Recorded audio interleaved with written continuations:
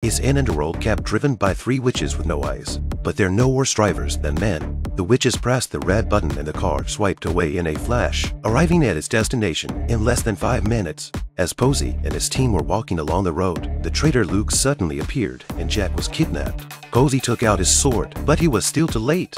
Percy then found Luke's father. With the demigod's navigator, they found Jack's location, and all of them were ready to go again. They arrived at the harbor, where Thyson summoned the fishtail from the dock by the power of Poseidon. After speeding up, they caught up with Luke's speedboat. The 3 of them sneak onto the deck, but they're caught. Percy finally learns the truth. Luke wanted to use the Golden Fleece to resurrect Titan, the ancestor of all gods, to rule the world. Then the 3 of them were locked up by Luke. Percy had the bright idea to take out the talisman Luke's father gave them. A magic tape. Just like that, the barbed wire disappeared in an instant. Anna and Thyson took advantage of the chaos to escape to the lifeboat.